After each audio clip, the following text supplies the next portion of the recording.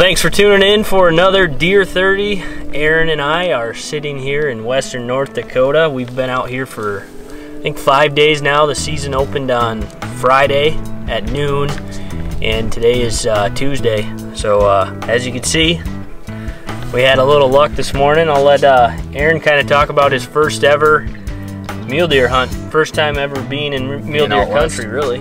Yeah, so we start from the beginning. We rolled in last Thursday. Hunting didn't open till noon on Friday, so we started glassing Friday morning and glassed up a good buck. And then we noticed by Friday afternoon that we were going to run into some good pressure around here. We're hunting all public land, and so then our game plan kind of changed. It was kind of use our afternoons as diving into new spots and glassing and just kind of trying to spot a buck that we could make a game plan on the next morning. And for the next couple evenings and mornings, we kind of struggled, really. Yeah, it was tough. We, Mike and I, and Dylan's been out here. We've been hunting this exact area here the last 2 years. Mike's killed bucks out here. And I told Aaron, there's pretty much one core area where we've had a lot of luck and really no issues in the past at all running into people, other hunters. And man, they were just stacked up in there. I think the first day or second day we ran into 6 different people on the parcel that we were wanting to hunt, and the deer just disappeared. We didn't see a buck, I think, for a couple of days, so we were really just diving around, checking new ground, and really coming up empty on the new stuff we were checking out too. And then yesterday threw us a huge curveball for sure. Yeah, yesterday we kind of seen it coming on the radar. But last night, well, it would have been yesterday morning at about midnight, 1 o'clock a.m. it started raining, and we were in the teepee here at a different campsite actually. It started raining. It rained from midnight, 1 o'clock all the way till 3 o'clock yesterday afternoon.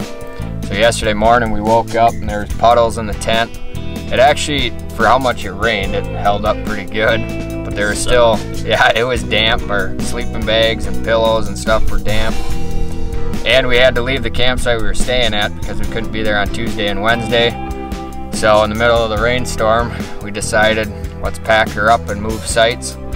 So we took everything down. It was soaking wet, put it on top of the Jeep, came over here, moved everything, set everything up, opened the windows up, let everything dry out.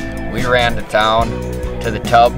Yeah, found a laundromat in town, dried all of our shit out. I think we were in town for probably 3 hours. Just got all of our stuff dried and got a good meal in us, and really came back with high spirits because we knew the rain was out, cooler temperatures were in, and it's Tuesday, and we were hoping and banking on everybody going back to work, all the hunting pressure disappearing. And I'll be damned if we didn't get on them this morning, and it was just too good not to make it happen. Couldn't pass it up. We were just kind of slowly working in, trying to get up on some high rises. We had seen a couple bucks work out of the draws last night, and we didn't really have an idea which draw they were coming out of. So we were just gonna pop from high spot to high spot and glass and see what we'd come up with. So we sat at one spot for a little while and thought, we should maybe try and get up on the next one. And as we crested the next hill, I just happened to catch a rack sitting in the brush there. So we backed up and kind of sat there and thought, what the heck? We could keep going or we could make a move. Yep. So we ended up dropping. I got a range on them. The first time we ranged them was 87 yards. So we dropped back and we lost some gear and took our binocs and stuff off. Slipped up over the top. The wind was perfect right in our face. And when we crested again, we seen another buck, which actually happened to be him. And he was bedded and he was actually sleeping. Yeah, he had his head down there for a little bit. I don't know if I got that on camera, but he was head down sleeping. And the other buck that we initially seen was about 10 yards past him. And it just worked out. Like JP at the beginning of it, he's like, I don't know if I want to shoot that deer. And then I think he started having flashbacks, all the shit we've been through. Yeah. And I said, let's sneak in close, and if it's meant to be, it'll be. And yeah, I mean, it's first time ever being out west. I haven't even filmed out west, and I'm not going to be picky. We're 5 days in, and it just like he said, if it worked out, we were ready to rock and roll, and we had just enough wind. We got inside about 40 yards, and there was some brush just in front of us and right in between us and the other deer. And I seen the one that was probably 10 yards farther. I just happened to see him get up, so I think he knew something was going on. The other one had no idea we were even there.